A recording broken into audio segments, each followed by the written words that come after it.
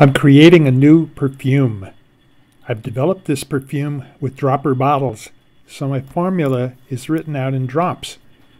To scale up production, I need to convert my formula from drops to grams, and then, with a little math, from grams to percents. This is the electronic balance I'll be using to weigh my ingredients. But before I can start my weighing, I have to level the balance.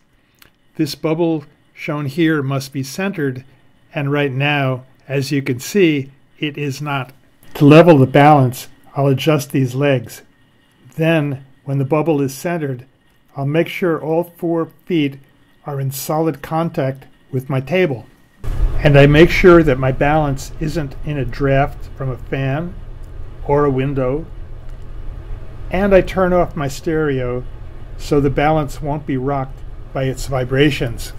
And now I'm ready to zero the balance. I press 0, and the readout now shows 0.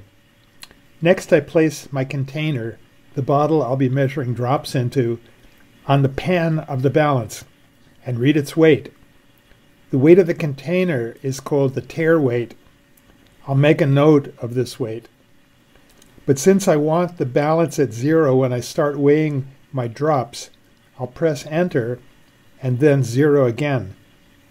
Now I'm ready to start weighing out my formula.